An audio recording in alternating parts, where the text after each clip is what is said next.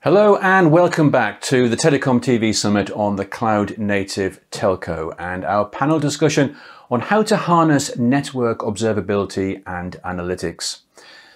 Network observability utilizes various data sources to understand the operation of networks from their outputs and how internal states are affecting the objectives and customer experience. So how can telcos best use these tools within their network operations?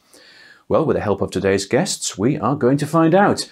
And joining me on the program today are Arjun Parekh, who is Senior Manager Self-Learning Networks Research at BT, Beth Cohen, SDN Product Strategies with Verizon, Fatih, Chief Architect, Telco Partner Solutions at Red Hat, Lorcan Burke, Director of RAN for VMware, and Francis Haysom, Principal Analyst with Appledore.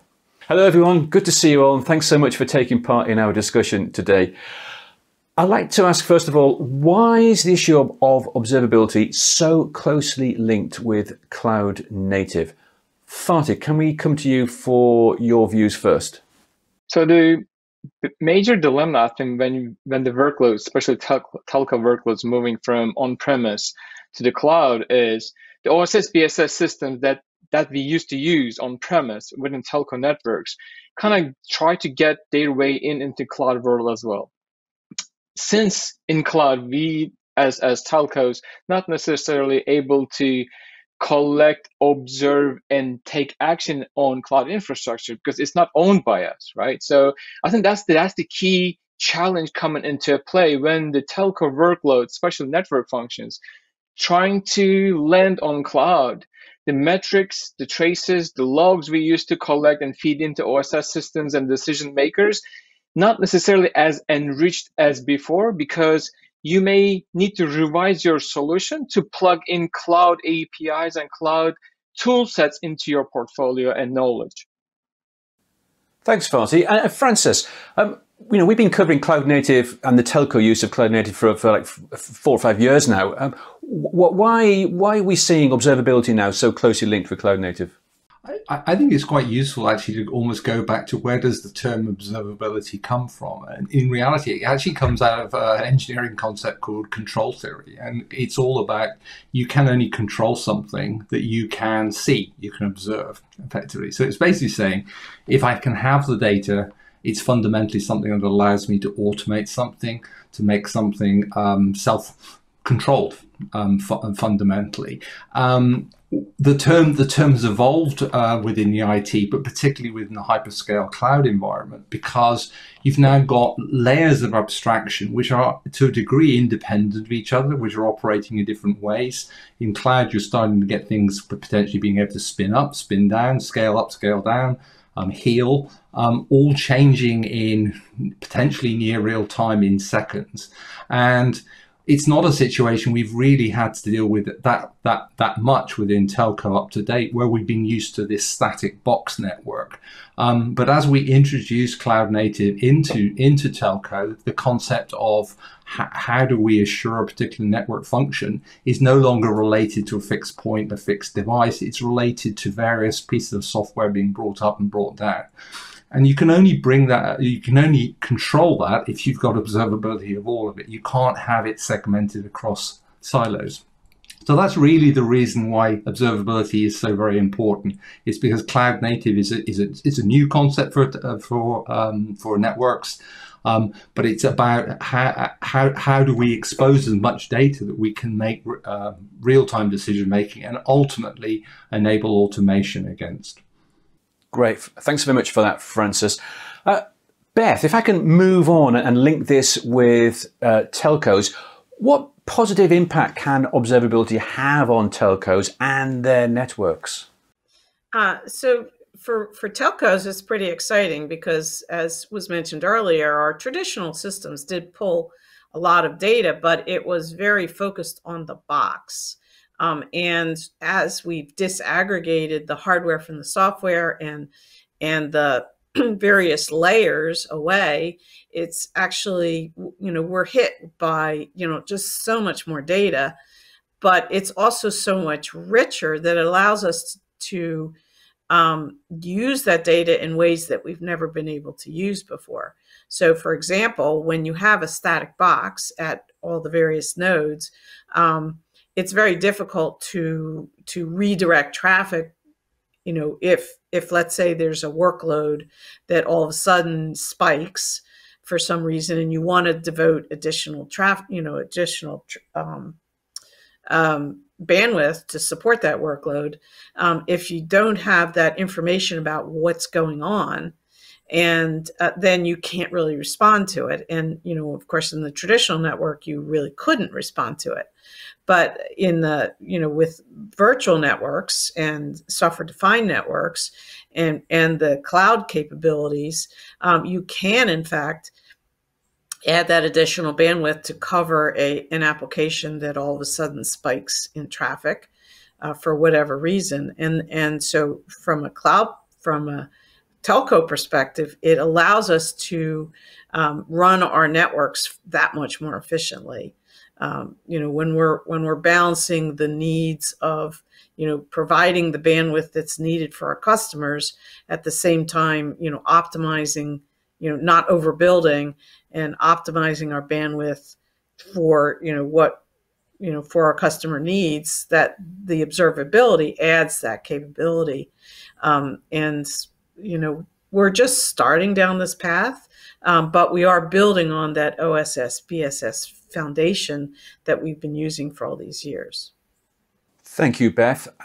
Arjun, what impact are you seeing? What impact do you believe that observability can have on telcos and networks? I think following up on Beth's comments there around kind of moving on from just monitoring the health of network boxes, I guess the key impact really is on being able to understand the full customer experience.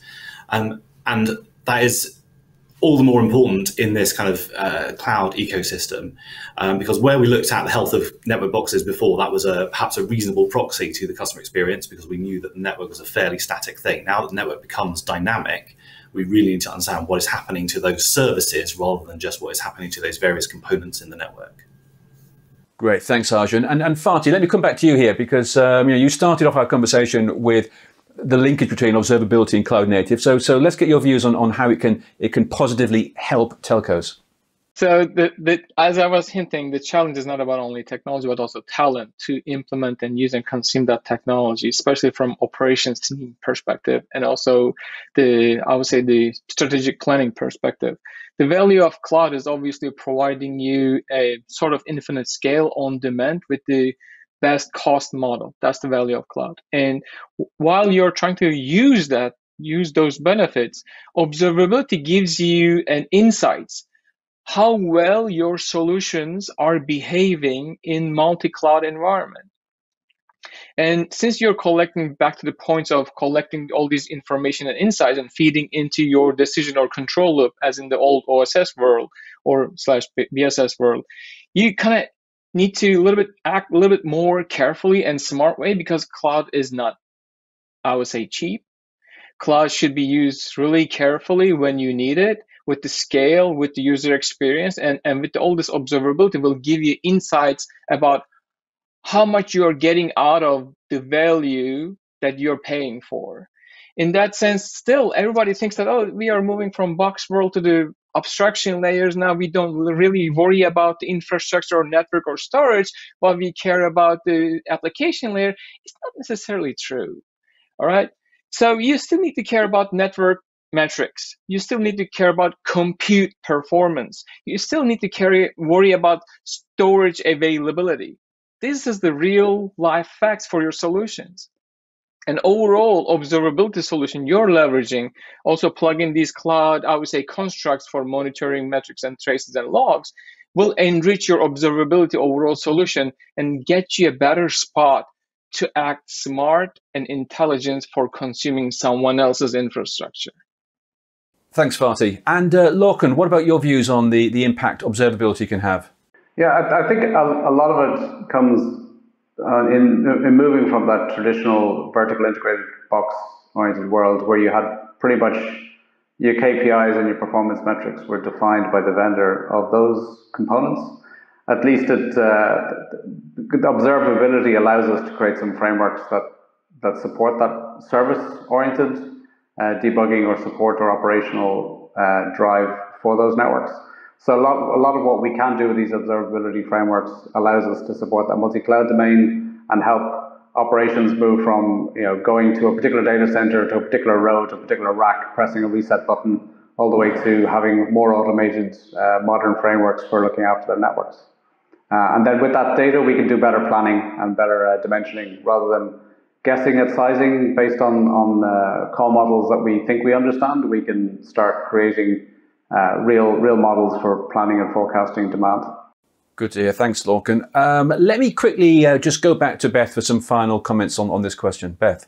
So all of the comments have been really great. I'd like to add that, let's not get lost in the telco perspective, and let's focus on one of the really cool things about observability is we now have more information about the applications themselves, which is what the customers, of course, are using the network for. So, I think there's been a lot of work recently with adding tools that allow us to actually monitor the application workflows as they go through the networks, and that will allow us to tune the performance of the networks to suit the applications. And that's pretty exciting. Great. Well, great comments, everyone. Thank you for those. Arjun, how does observability sit alongside what we might call more traditional network monitoring? I guess for me, observability is really the evolution of monitoring. Firstly, it should be more multi-domain. It should give you that kind of holistic view.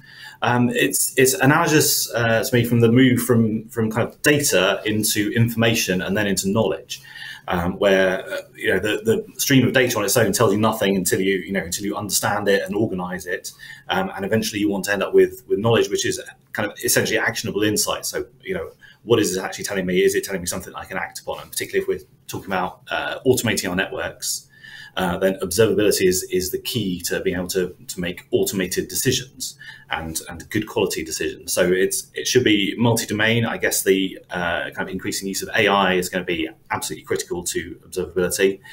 And I think it's also necessary in this kind of new cloud world, particularly to manage the complexities as we've been hearing.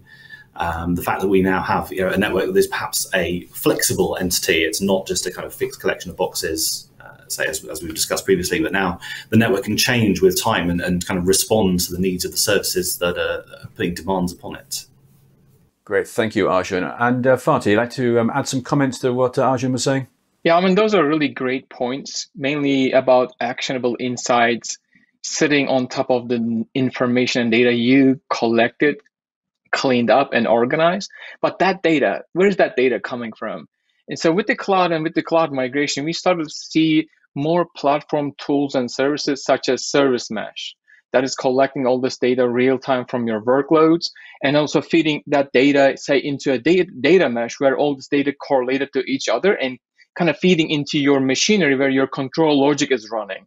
I think this is great facility of cloud, introducing these toolboxes not necessarily developed and maintained by applications or telco vendors, but they are consuming them from a platform, say Service Mesh, from the platform to be used rather than they reinvent these by themselves.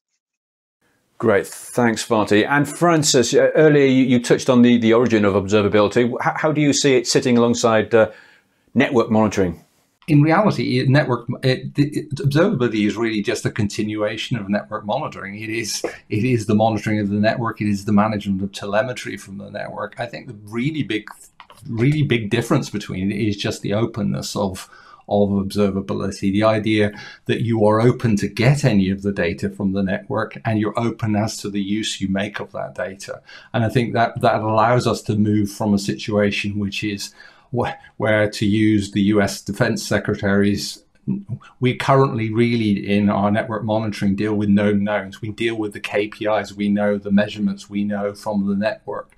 A lot of observability provides you the data to start looking at the unknown unknowns and to start understanding some of the much more complicated interactions between parts of the network.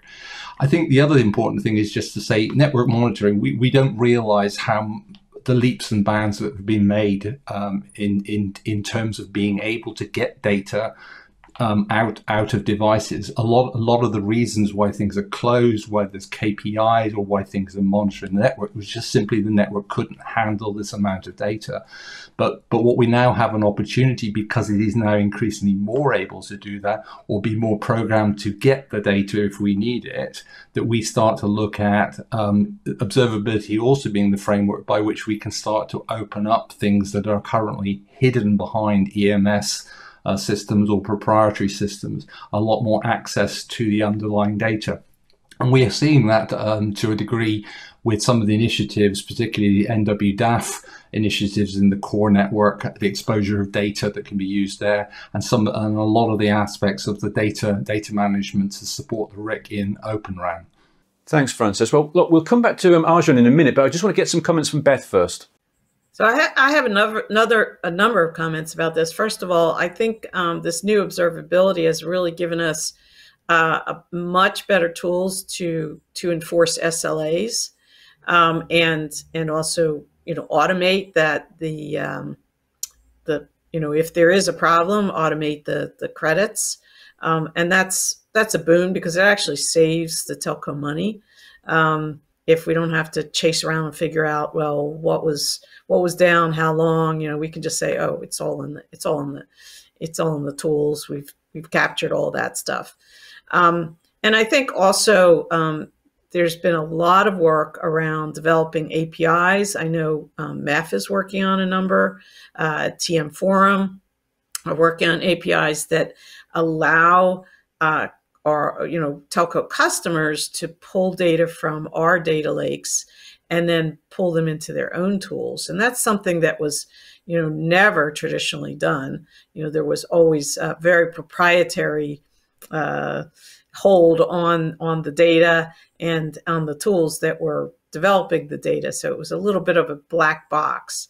And now by exposing it through APIs and allowing our customers to see that data, I think that increases the confidence that we're delivering the services that they need and that they can react to that. Thank you, Beth. And let's hear some final comments on this one from Arjun. Thank you. So I guess kind of quickly two related points. So one is just the kind of enormous power of taking multiple data sets and enriching data with data from other sources. And then just to kind of touch back on Francis' point around Open RAN, I think that's a really great example of why observability is needed, because the disaggregation of the network means that you might have essentially network components coming from multiple different vendors. And if you're looking at all of those as kind of independent pieces in the chain, you're just not going to get that holistic picture. You need to kind of join all of that up to get that kind of end-to-end service view to understand what is happening in your network. That's where observability is going to be absolutely crucial. Good points. Thanks very much, everyone. When we've been talking about observability, we do tend to talk a lot about troubleshooting and reactive actions. But Fatih, can we use observability for more proactive usages? Yeah, definitely. So as being in the field and having these experiences, and there was this question before, I think, about the best practices and what to do, what to not to do things.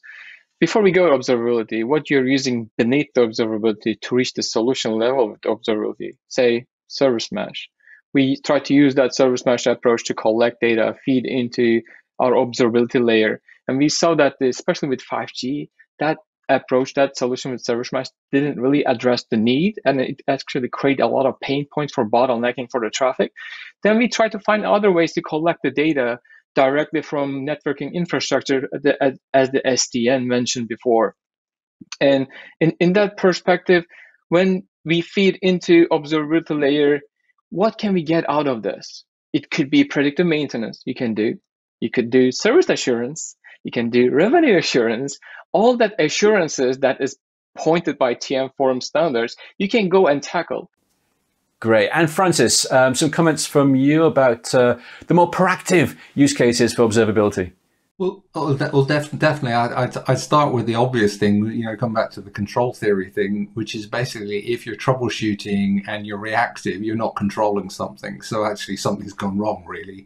Observability should really be at the center of doing things much more proactively.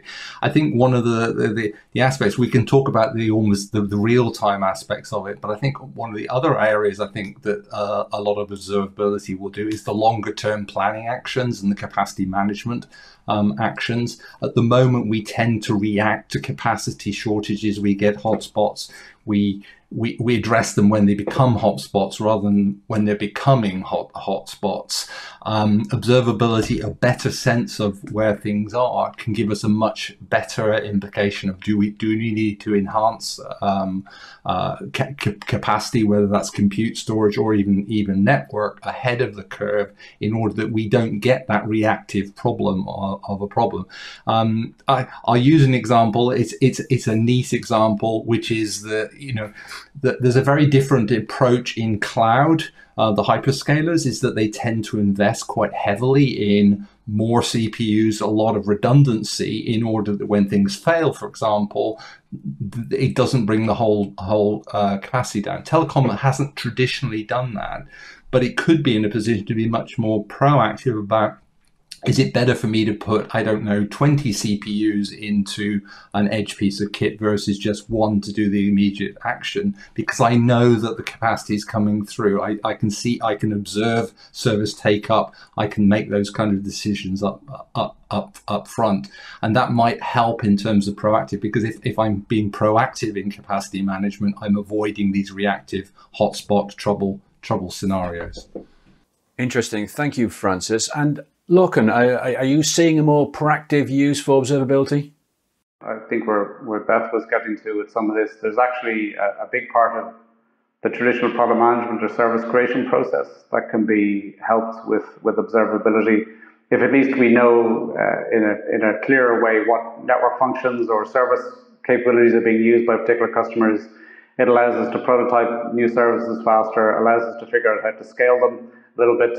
Same question, do I put 20 CPUs on a site or do I put one, right? I mean, if I have a better view as to what's being used and where the growth is, leverage AI or machine learning to start driving some of those decisions, I'll probably get a better view as to what services are profitable, which ones should get retired, and which ones should be expanded. So I think there's a lot of benefit that observability can drive in that product lifecycle and product creation domain. Sure, thanks, Lorcan. A lot more comments to get through here. So, Arjun, let me come to you first. So I just wanted to touch on predictive maintenance briefly, as that's an active area of research for me. And I guess the kind of key point about the use of AI as well, as well as kind of looking at that kind of holistic picture and kind of looking at all of the data that we've got, is that with traditional monitoring, maybe a lot of the kind of data that looks less important gets kind of ignored or thrown away because there is not kind of time for people to kind of manually look at everything that's in the data. With AI, we can hopefully kind of discover the sort of smaller hints in the data that are going to tell us that maybe something is going to happen in the future. Thanks, Arjun. Beth, let's come across to you for some of your views on the proactive use of observability. Well, I was going to build on some of the things that Lorcan mentioned, which is that, unlike cloud service providers, building out excess capacity to support proactive management of the network can be actually quite expensive. I think with the increased support for the fixed wireless access, I think we're going to see more capabilities, using the observability to be able to tune the networks to provide the extra capacity when needed more flexibly. I mean, when it's a box at the edge, the only way to build in excess capacity is to overbuild. We do that, but that's expensive for a customer. They might not be paying for it right away, but it's built into some of the MPLS networks. And now as companies are moving away from the expense of purchasing MPLS networks with their higher SLAs and better performance, we have to get smarter about how we tune the performance and use it more efficiently. Sure thing. Thanks, Beth. And Fatih, let's come across to you for some additional comments on this particular question. So back to Francis' control theory, I want to answer with the game theory. So yeah, it's good. It's good that we have a mentality of collecting and acting on those data proactively, but yet the limitations of what you can do with data, even when you have the best algorithms and best trained algorithms out there, we got to be a little bit careful about, as in the game theory, you cannot aim the top of the mountain. You got to have a middle path to have a step-by-step approach, what you can get out of that data versus the big expectations. And when I was working in the cloud vendor, we had this, whenever we see a problem, customer says, let's do AI, let's do ML. Like throw an AI, ML as a keyword to the problem doesn't solve it really. So you got to have a better judgment, careful approach to each particular problem. Say, I want to do better service assurance. I want to do better predictive maintenance. I want to provide better SLAs end to end.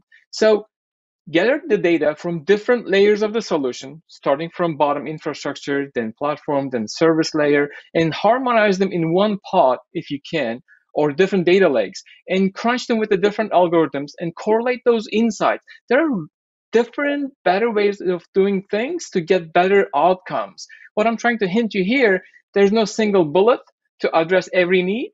So, and also be cautious about what you're aiming with the phased approaches. I think Arjun will going to be giving us better insights about how well we can implement ML AI for proactive actions based on observability, as he's the AI ML guy here. Thanks, Fatih. Yes, and we've had a few theories today so far, so let's move on to strategies.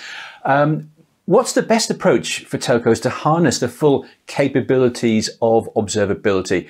Francis, let me start with you. What strategy, if any, should they follow? I think the thing to recognise is that it will be a hybrid situation, but my point would be to start on the road to observability is really to think about how you're going to ultimately disaggregate what is currently very highly tied up in integrated NMSs and EMSs. Or specialist network monitoring tools. So I think one of the areas in which you can look at, and we see this with, I guess the prime Open RAN observability use case, which is Rakuten Mobile. What they've sought to do in the initial term is to put an observability layer across everything, so that even if an underlying EMS may not give real-time data, it may only give a KPI every 15 minutes.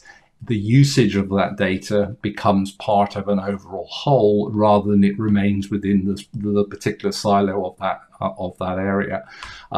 Putting that observable, I think the first step has to be put that common layer across that all data can be brought together. To Beth's point, it can be brought together with the data lake, but more importantly, not just with the data lake, but also it can start to be consumed by real-time analytics, making decisions, particularly for some of the more real-time control aspects of it. I think stage 2 is, having put that in place, it becomes the leverage that you can go back to an element management provider to say, look, we've got to open this up. We need integration at a lower level. We need the ability to get hold of that data at a lower level.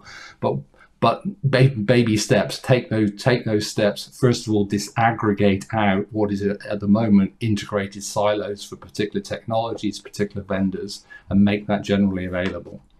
Great, thanks very much, Francis. A stage and stepped approach there. Well, I know you all want to come in on this particular question, so let me start first of all with Arjun for his views about how telcos and the community should move forward and implement observability for the maximum success.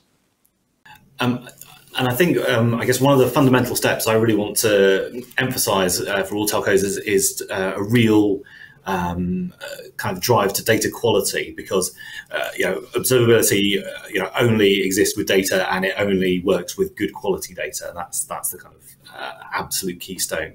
And then I guess to address maybe Fatih's comments around kind of where AI can be useful, I think telcos increasingly need to become AI literate in order to understand where AI will add value, which is absolutely not everywhere, and not every single problem is going to be solved by AI machine learning. But there are lots of areas where it is going to play a really key part in that observability picture, and telcos need to be very savvy about how they deploy AI machine learning in the right areas in order to kind of build up that that observability kind of solution that they need to get to. Great, thank you, Arjun. And Lorcan, let's come across to you for your views about how telco should go about this. I think it depends a little bit as the domains evolve, right? So, I mean, IT has had a lot of access to some of the cloud native tools for a number of years. So the traditional in-house systems, billing, customer care, a lot has been there. The core network is increasingly getting access to those tool sets. And then the RAN, as we evolve, the likes of the different RICs, near real-time, non-real-time RICs, they're exposing information that traditionally was very, very hidden behind vendor proprietary interfaces. So but the key to making all that work and correlating value for either product development or operations or the end customer is having some common tooling and approaches to doing that.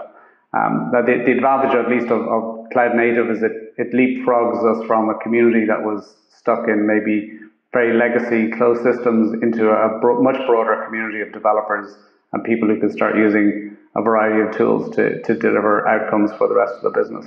So I think a lot of it starts with getting different teams in the business access to those skills and training around use of that data, and creating common approaches to exposing the value of that to the rest of the business. Thanks very much, Lorcan. Beth, is there a clear-cut strategy about how that telco should follow, or is it still a bit early days, and there's no one-size-fits-all approach here? Definitely no one-size-fits-all. It's not that the data isn't out there; it is, but it's all over the place. It turns out that absolutely every single telco has a different way of getting back to the main theme here, different way of pulling the data, different way of categorizing the data. And that actually makes it really difficult to use these AI/ML tools to even test that they're valid. And I think that there's a lot of increasing understanding that AI/ML is not a panacea. There's a lot of bias that's introduced into that into the results. Based on garbage in, you get garbage out. And so I think I'm very excited about the potential, but we need better observability tools. We need and before we develop best practices, I think we really need to have a better understanding of what data we need and how to best use it. Thank you, Beth. Fatih, I'm going to come across to you for final comments on this particular question. So last question of the panel as well, about how telcos can best use and implement observability. I think we are repeating the same pattern, like collecting data, creating a central place to act based on this data. Instead, with cloud native, we can distribute this intelligence and using observability within intelligence at the application layer. That's why we keep promoting the operator framework. Back to Beth's project, there's another project called Nephew that is promoting operators for telco applications. So these telco applications bundled as operators can be self-aware, could be autonomous, collect their own data, and act based on that data they collect for healing, for scaling, say creating additional insight for external entities. So what I'm trying to say here, let's not only focus on central point for observability, but also distribute that observability capability and actioning on that at the application layer with the operator framework. Fatih, thank you very much indeed. We must leave it there. I am sure we're going to get a lot of audience questions on this particular topic. Thank you all very much for taking part in our discussion today and sharing your views. Now, if you are watching this on day one of our Cloud Native Telco Summit, then please send us your questions and we'll answer them in our live Q&A program, which follows this show. So don't go away, keep watching, please. And if you've missed any of the programs from day one, don't worry, they'll all be available to watch on demand from tomorrow. For now though, thanks for watching and goodbye.